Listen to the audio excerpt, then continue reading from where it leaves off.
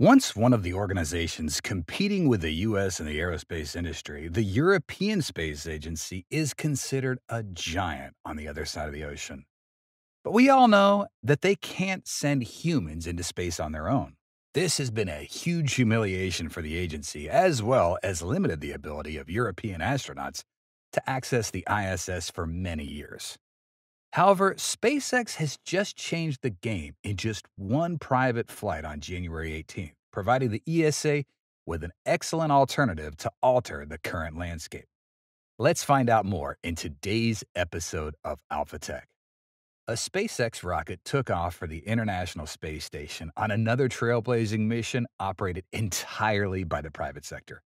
This is not only the latest mission in a series of private sector endeavors, but also the first mission of a European astronaut group to reach the space station. The four-person crew on board Axiom 3 includes Alper Getzerovaci, a fighter pilot with the Turkish Air Force who's on track to mark a historic milestone as the first citizen from Turkey to reach low Earth orbit. Also on board are Walter Villade, a member of the Italian Air Force, and Marcus Wan, who was selected as a member of the European Space Agency's astronaut reserve in 2022. While flights like this have become relatively routine for SpaceX, this Axiom Mission 3 is particularly significant. The Falcon 9 flight on January 18th played a crucial role in advancing private commercial services and opened a new door for the European Space Agency, which was facing a period of stagnation. Why is this so significant? First, to grasp this, let's talk generally about the missions of Axiom, SpaceX, and NASA. Axiom's missions are designed to offer flights to the International Space Station to whomever can afford a ticket. The two previous Axiom missions, flown in 2022 and 2023, have carried a mix of wealthy business people and astronauts whose governments paid for their seats. However, Axiom Mission 3 is the first mission in which a government or space agency has purchased all the seats. What's more, each customer hails from a background as a military pilot, an occupation in which many astronauts have gotten their start. Axiom, along with SpaceX, provides an alternative route to space for private citizens and astronauts from nations not regularly involved in the routine crew rotations on the ISS, where staffing changes occur every 6 months. In contrast to NASA's exclusive $5 billion deal with SpaceX, where the space agency selects astronauts for the ISS crew changes, Axiom offers a more open approach. Axiom's missions to the space station are shorter, lasting only a couple weeks, and seats are available for purchase at $55 million each, allowing private citizens or countries to participate.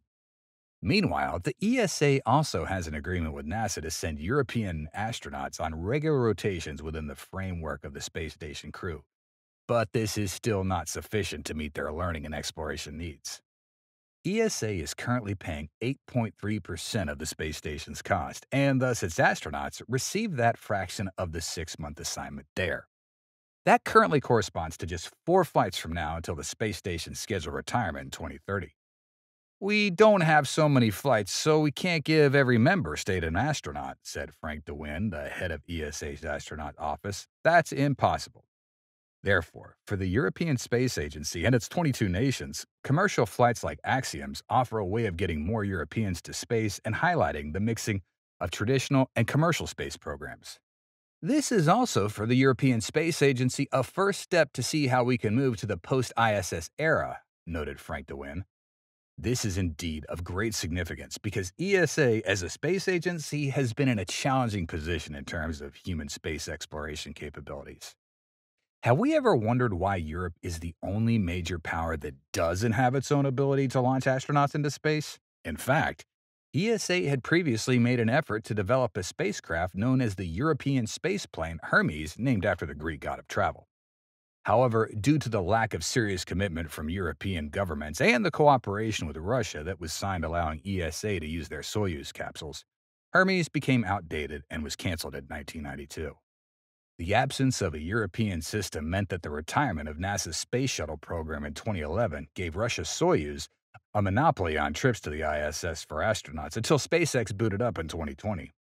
If we had a European means of access to space during that whole period, we would have been in a much better position, said Thomas Pesquet, a French astronaut who was the first European to ride on SpaceX's Crew Dragon in 2021. But sadly, they haven't been able to do that until now. They focused on collaboration to transport astronauts into space rather than independently creating their own human rated spacecraft. This has resulted in a notable constraint on the opportunities for astronauts to conduct research on the space station. In addition to the 5 new full-time astronauts selected in 2022, the European Space Agency, ESA, has a considerable number of astronauts patiently waiting their turn to embark on space missions. It's worth noting that ESA Director General Joseph Arschbacher has previously advocated for the establishment of ESA's human spaceflight program. However, the agency currently faces challenges in launching even its satellites. The retirement of the heavy lift Ariane 5 rocket in July 2023, after nearly 3 decades of service, has left a void, and the replacement of Ariane 6 launcher is still undergoing testing, with criticisms for inefficiencies, delays, and a lack of transparency in its development. Furthermore, ESA's lightweight Vega C was grounded following a launch failure in December 2022. This situation is likely to persist for ESA, combined with a limited astronaut slots on the ISS through an agreement with NASA. Hence, the seats on SpaceX's Dragon and Axiom missions emerge as the best options for them to advance their scientific projects. Simultaneously, it serves as an opportunity for them to refine and establish their own management strategies and policy allocations for space, aiming for greater independence. While they can directly pay in euros to U.S. commercial suppliers, it's not an ideal scenario for them to depend on external sources. Therefore, the crucial issue here that needs to be addressed is investment.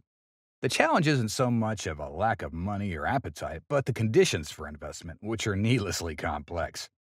European diversity, a main source of European intellectual and practical innovation today, as through the ages, also gives rise to varied legal systems, differences in the availability of capital, and tensions between national and commercial priorities. In a healthier commercial landscape in which smaller companies compete easily for lucrative space contracts from a central space agency, investment would also become easier. And this is exactly what happens in the U.S. with the Space Development Agency and NASA. The agencies say what they want: launchers to put satellites in the sky, for example, and let the private companies duke it out for the right to design, build, and distribute them. In the flames of competition, inefficiencies burn away and the quality of the work increases. The resulting technology is about as good as it gets. This approach has been enormously successful, inviting ever more investment in space from the private sector and shoring up the U.S.'s position as the world's dominant space superpower. The European Space Agency could do something similar. In the understandable spirit of fairness, the ESA invests in each member state an amount more or less equivalent to each member state's contribution to it. A 100 franc investment from France results in 100 francs in industrial contracts for French companies or universities. And this hurts competition. Competition that has proved so successful in the United States and put companies like SpaceX, rather than a European company, in pole position to launch important rockets into space. If Europe is to fulfill its potential to be a space superpower, it needs to consider putting its policy of fairness aside. A strong continent-wide space ecosystem is better for everyone in the long term, regardless of who wins the contracts. The good news is that European innovation continues to thrive, and many of the companies who win U.S. contracts are European, not American. That's all for today's episode. Hope you enjoyed it and learned something new. Please let us know what you think in the comments section below. Your feedback is very important to us and helps us make better videos for you. Thanks so much for watching, and hope to see you next time. Bye.